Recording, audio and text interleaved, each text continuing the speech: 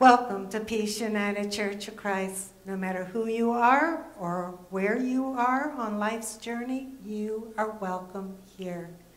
I do have two announcements. The first is if you have concern over all the fires that are going on the West Coast or the flooding in the South, one of the ways that we can help is through the Disasters Ministry. So if you would like to give a special gift and just send in a check to Peace Church and put in the memo, Disaster Ministries, we will make sure it gets to the right place. The other thing is I would like to invite you to our coffee hour at 10 o'clock by Zoom. You can find the Zoom address on our bulletin. So I hope you will come and join us so that we can see each other, at least by that means, and have conversation. And now let us be in worship.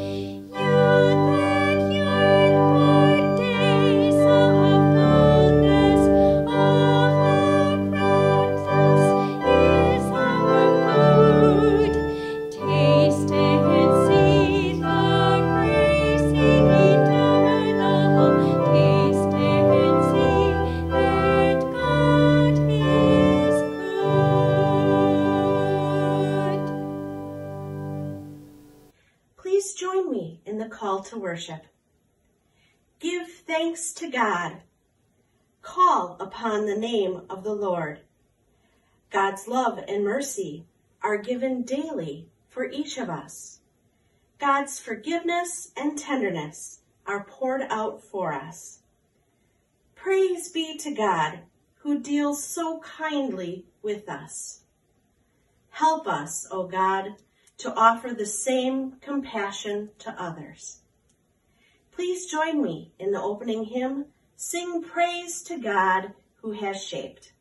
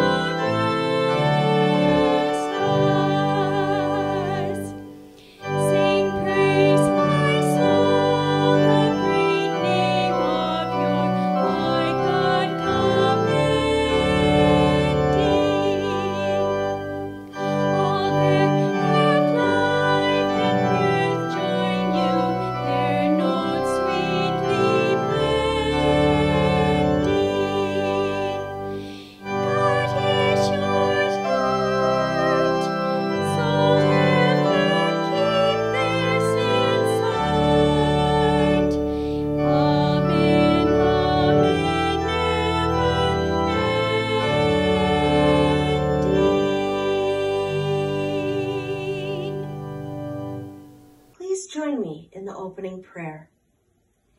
As we sing our praise to you, O God, we remember the multitude of blessings you have given us. We are mindful of the ways in which you have lifted us when we have fallen low. Yet we are also prone to grumble and complain once again when times are tough. Pour your grace upon us and help us to listen closely for your word to us, that it may feed our spirits. Remind us that you are always with us, providing for us and sustaining us throughout all of our lives. In Christ's name, the living bread, we pray. Amen.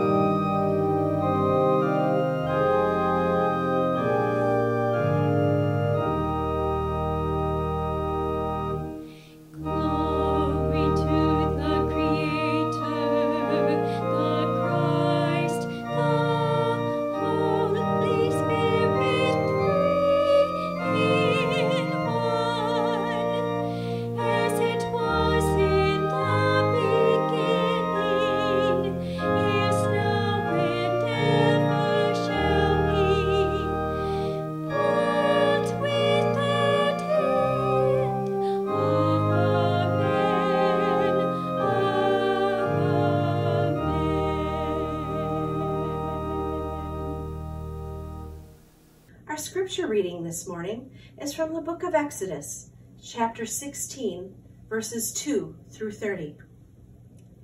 The whole congregation of the Israelites complained against Moses and Aaron in the wilderness. The Israelites said to them, "If only we had died by the hand of the Lord in the land of Egypt, when we sat by the flesh pots and ate our fill of bread. For you have brought us out into this wilderness to kill the whole assembly with hunger." Then the Lord said to Moses, "I am going to rain bread from heaven for you, and each day the people shall go out and gather enough for that day. In that way I will test them, whether they will follow my instructions or not. On the sixth day, when they prepare what they bring in, it will be twice as much as they gather on other days." So Moses and Aaron said to all the Israelites, "In the evening you shall know that it was the Lord who brought you out of the land of Egypt. And in the morning you shall see the glory of the Lord, because he has heard your complaining against the Lord. For what are we that you complain against us?" And Moses said, "When the Lord gives you meat to eat in the evening and your fill of bread in the morning, because the Lord has heard the complaining that you utter against him. What are we? Your complaining is not against us, but against the Lord."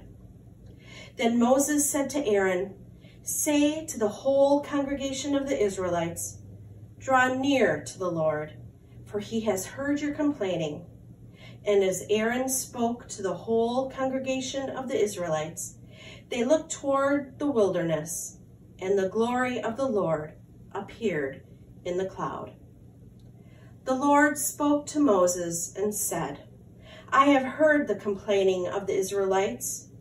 Say to them, 'At twilight you shall eat meat, and in the morning you shall have your fill of bread. Then you shall know that I am the Lord your God.'" In the evening, quails came up and covered the camp, and in the morning there was a layer of dew around the camp. When the layer of dew lifted, there was on the surface of the wilderness was a fine, flaky substance, as fine as frost on the ground. When the Israelites saw it, they said to one another, "What is it?" For they did not know what it was. Moses said to them, "It is the bread that the Lord has given you to eat. This is what the Lord has commanded. Gather as much of it as each of you needs, an omer to a person according to the number of persons, all providing for those in their own tents." The Israelites did so, some gathering more, some gathering less. But when they measured it with an omer, those who had gathered much had nothing over, and those who gathered little had no shortage. They gathered as much as each of them needed. And Moses said to them, "Let no one leave any of it over until morning." But they did not listen to Moses. Some left part of it until morning, and it bred worms and became foul. And Moses was angry with them. Morning by morning they gathered it, as much as each needed. But when the sun grew hot, it melted. On the 6th day they gathered twice as much food, 2 omers apiece. When the leaders of the congregation came and told Moses, he said to them, "This is what the Lord has commanded. Tomorrow is a day of solemn rest, a holy Sabbath to the Lord. Bake what you want to bake and boil what you want to boil, and all that is left over put aside to be kept until morning." So they put it aside until morning as Moses commanded them, and it did not become foul, and there were no worms in it. Moses said, "Eat it today, for today is the Sabbath to the Lord. Today you will not find it in the field. 6 days you shall gather it, but on the 7th day, which is a Sabbath, there will be none." On the 7th day, some of the people went out to gather, and they found none. The Lord said to Moses, "How long will you refuse to keep my commandments and instructions? See, the Lord has given you the Sabbath. Therefore, on the 6th day, he gives you food for 2 days. Each of you stay where you are. Do not leave your place on the 7th day." So the people rested on the 7th day. Children, today I want to talk to you about the word grace. Maybe you say grace before your meals. At least I sure hope you do. If not, you might talk to your parents about it. Growing up, for me, the grace that we always said is, "God is great, God is good. Let us thank God for our food. Amen." And you know that before Peace Power Night, when we've shared meals together, we always say a prayer and thank you to God for the food. Grace, though, is not something we give to God. What we are doing when we say grace is that we are giving our thanksgivings for God's grace. And we can do that before meals, but we can also do that when we wake up in the morning and we see the sun and a beautiful day, to simply say, "Thank you, God." Or at night, to say, "Thank you, God." And stop and think before you go to sleep about all the wonderful things God has done for us that day, whether it's the food, or whether it's friendships that we had, or something we learned new at school, or some kindness that our parents gave us. So I invite you to think about the word grace and all the ways God has given you abundant blessings, lots of grace. Let us pray. Gracious God, we thank you. We thank you that we can continue to worship even when we can't come together. We thank you for all who helped to make this possible, and all the technology and all the extra people that are stepping up to help us to be able to worship. We thank you for our children and for the joy they bring into our lives. We thank you for the beautiful creation you have given us, as well as the food we eat. For everything that you have blessed us with, we say thank you. Amen. My friends, we are living through our own wilderness time. And it's part of the lifelong journey we are living in a way that we never, ever expected to have to live. Whether it is fortuitous or if it's providential, that the Exodus story is in the 3-year lectionary reading right now at this time in our lives. I do believe it is a moment of grace for us. It's an opportunity to hear the story again of others going through their own time of wilderness and to glean what we can from their experience for our lives. We remember that last week's story of the miraculous crossing through the Red Sea. The people first charged Moses with bringing them out of Egypt to die. And the story ended with them singing and dancing for joy for their freedom after crossing through the waters. Now, what is 1 month later? The Israelites are complaining once again to Moses. Some translations say they are grumbling or murmuring. The words, however, are filled with inner fear and outward anger. We too certainly hear all around us a good deal of complaining and grumbling these days, don't we? I confess I have certainly had my days of griping and grieving. The Israelites accuse Moses, if only God would have let us die in Egypt with our bellies full. Instead, you brought us out here into the wilderness to die of starvation. They remember the food that they had in Egypt, but forgot how they had cried out to God for relief from the oppression of Pharaoh, a ruler who cared nothing for their welfare. How quick, too, that they forgot their singing and their dancing for freedom. It reminds me of the lyrics of the Broadway production Hamilton, which King George III sings right after America wins the Revolutionary War. These short lyrics from the song go, "What comes next? You've been freed. Do you know how hard it is to lead? You're on your own. Awesome. Wow. Do you have a clue what happens now?" We too longingly look back. We remember how we were all together in worship. And we cry out now for relief with all the uncertainty that lies before us. And in our yearning, we also realize that when we first can come back, it will not be the way it was before. There is no going back, only forward. And this is what the Israelites are beginning to learn.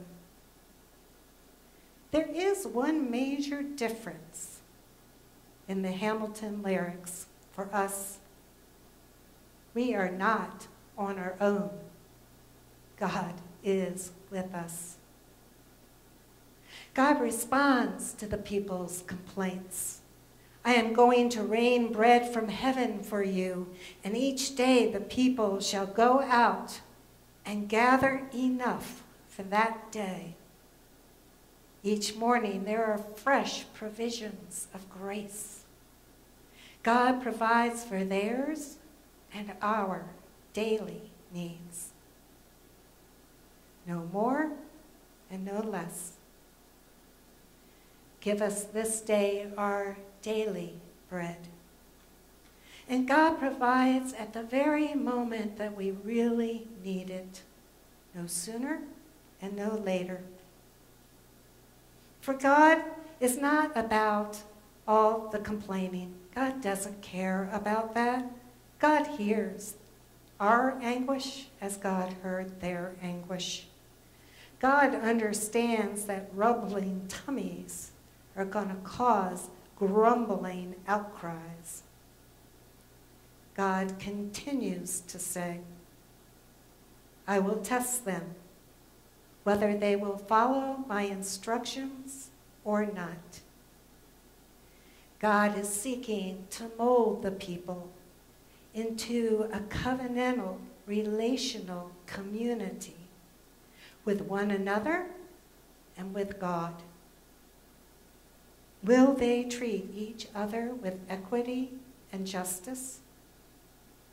Will they do as God tells them to do in order to create a beloved community, living in peace and in harmony with one another? And will they love God as God loves them? According to God's instructions, the people went out early in the morning, before the sun rose and the dew dried on the ground, to collect the manna, which literally means, what is it? They were to collect only what they needed for that day according to the size of their family. On the 6th day, before the Sabbath, they were to collect enough for 2 days so that they could rest on the Sabbath. It's a matter of trust. Do they trust that God will continually provide? Do they trust God's grace? Apparently, not all of them. Some took more than they were supposed to. And the next day, it turned foul and filled with worms. Some tried to go out on the Sabbath morning, but there was no manna to be found. This is what troubles God. Their greed, taking more than what was theirs to have.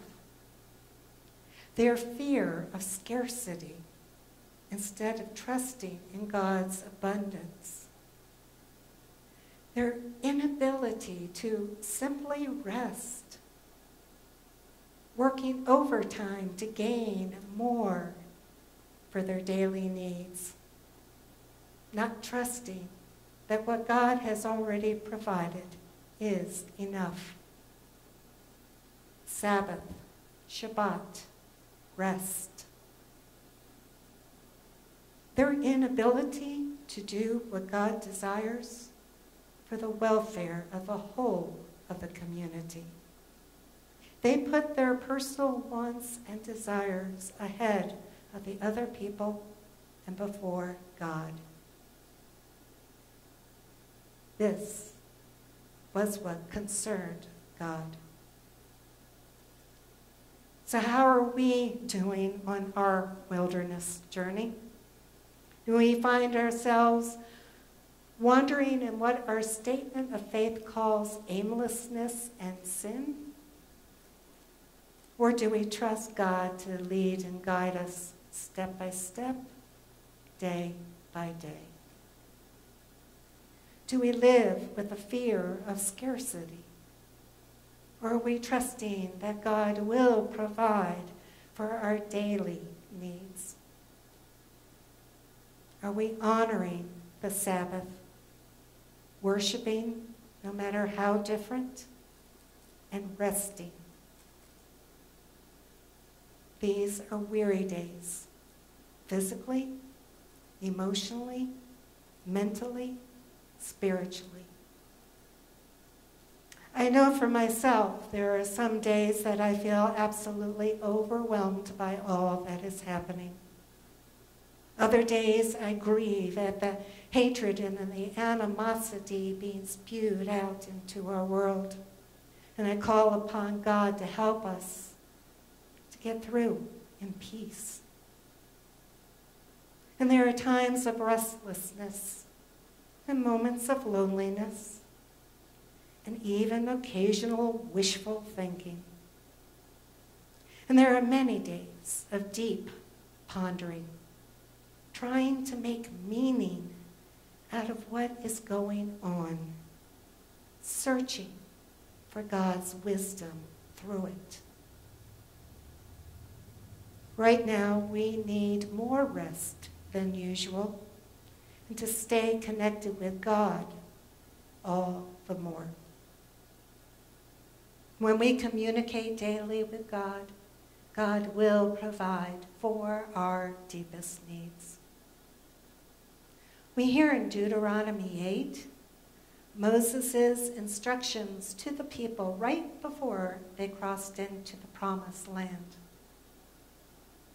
Remember the long way that the Lord your God has led you these 40 years in the wilderness in order to humble you, testing you to know what is in your heart, whether or not you would keep his commandments. He humbled you by letting you hunger, then by feeding you with manna, with which neither you nor your ancestors were acquainted, in order to make you understand that one does not live by bread alone, but by every word that comes from the mouth of the Lord. The Gospel of John, in one of the I am statements, quotes Jesus as saying, I am the bread of life. This follows right after Jesus has fed 5,000 people with 5 loaves of bread and 2 fish. The very next day, that very same crowd says to Jesus, show us what you can do. Moses fed our ancestors with bread in the desert. It says so in the scriptures. He gave them bread from heaven to eat. So apparently the feeding of 5,000 with that little food that was sufficient enough for all was not sufficient enough to assure the people the next day. So perhaps, too, we find ourselves needing daily reassurance from God. We know that Jesus is the bread of life, the living, incarnate Word of God. The Word that he taught, the way of love that he lived, his crucified body and his resurrection offered to us all. Christ is the spiritual bread upon which we need to feed upon daily. His words, his teachings, his peace, his love for all of humanity. Jesus is the bread of life which frees our spirits, freeing us to trust God's abundant grace, to hope for our future, even in a time of uncertainty, to love our neighbor and to provide for them as God provides for us, to know life is worth living now and embracing those really important things in life, a deeper relationship with God, experiencing God in our lives, knowing God's care, and closer connection with family and friends, even if we do need to social distance and wear masks. Being the church in new ways which are opening up before us, and learning to humbly trust God in the hard times as well as the good. For God's grace is enough, and there is more than enough grace for us all. Amen.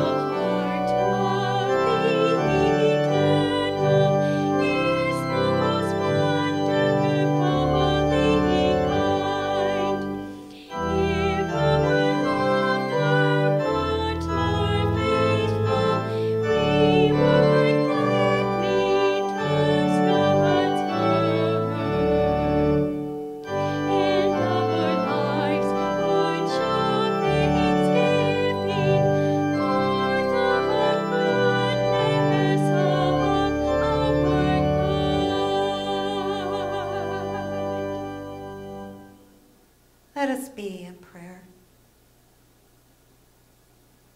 Humble us, O God, that we may rejoice in your abundant grace. We are people who have had more than enough, more than our daily bread. And when we consider the deep poverty and the sickness around the world, we know that your blessings overflow into our lives.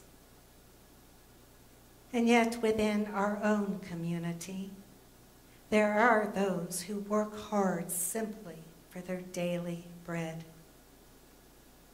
And still others hunger for any food they can find, yearning also for safe housing and basic health care. Remove all fears of scarcity from our hearts and help us to spread your abundant grace and blessings to those in need.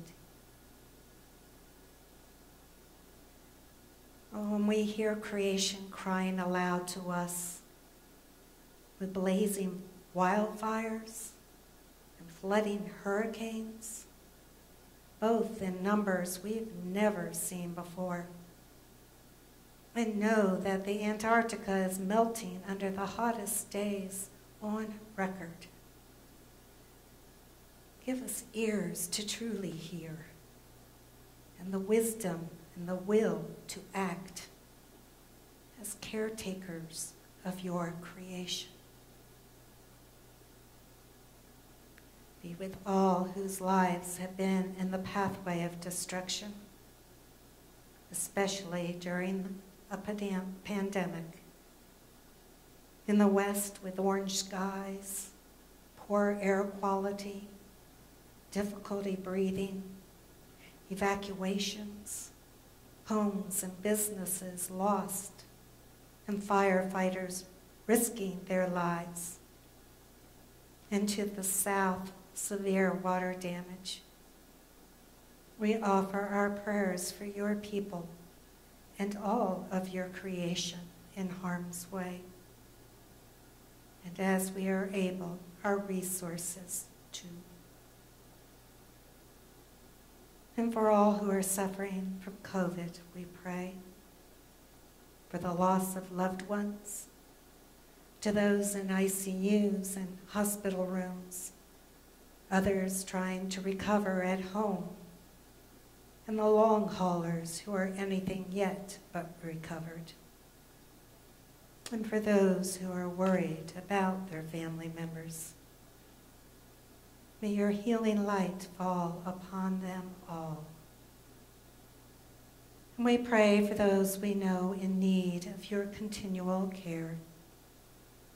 Hear our prayers for Paula and Sandy and Clayton and Willie and Deborah, that they may receive your healing, wholeness, and peace. From the prayer box we received a prayer from whose name you know. So we lift it to you. Let my mission in this world be only for peace. Hear now the silent prayers upon our hearts.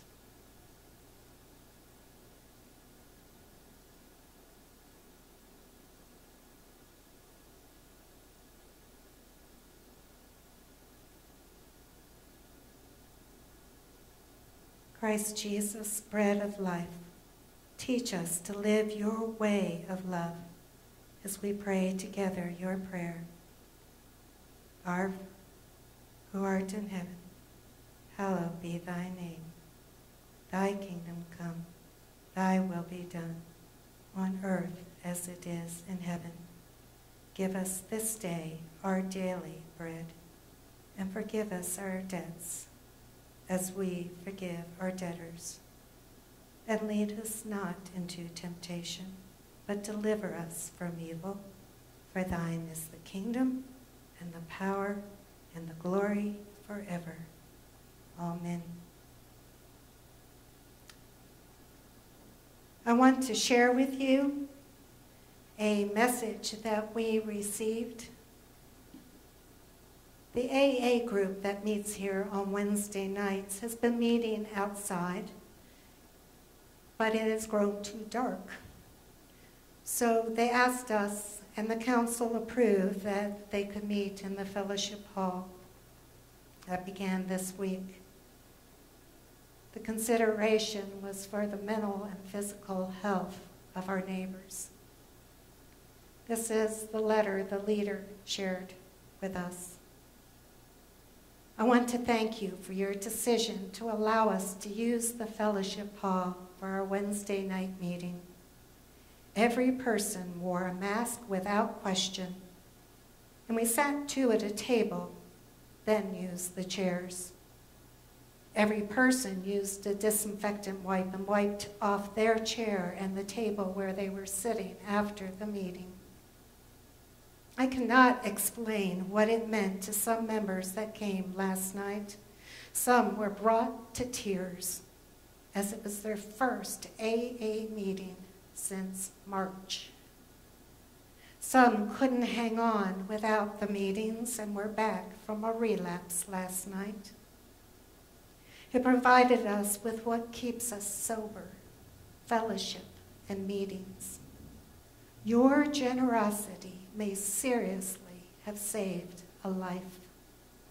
Thank you from the bottom of my heart.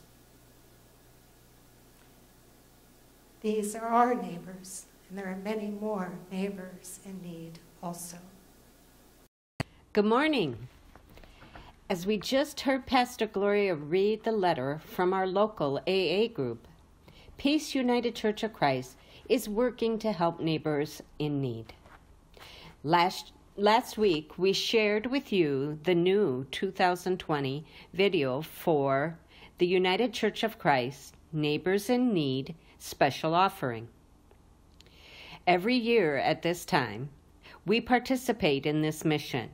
However, times are different this year. Due to the coronavirus pandemic, the national office and elected officials of the United Church of Christ determined it was necessary to gather funds from a variety of sources, which included Neighbors in Need, to form a COVID-19 relief fund. This fund will put high priority on offering relief where it is mostly needed in these difficult times. The fund will still continue to support ministries of justice and compassion throughout the United States. In the coming weeks, you will hear more about these ministries, and members of Peace United Church of Christ will be receiving offering envelopes with their Voices newsletter. Donations can also be done online at the email address below. Just click on Donate. We will be doing our final offering on October 4th as part of the World Communion Sunday. Thank you for your past donations, and please consider a donation this year. Abundantly we have received, so abundantly may we give our gifts to God.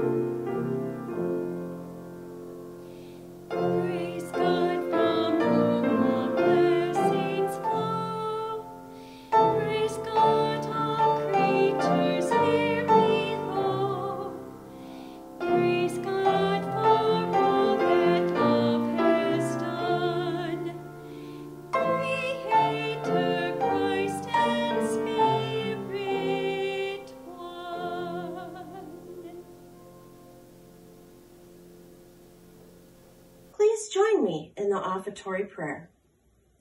Generous God, you have blessed us with so much. Bless also these gifts and our lives, that they may feed the hungry in body and in spirit. In Christ's name we pray. Amen.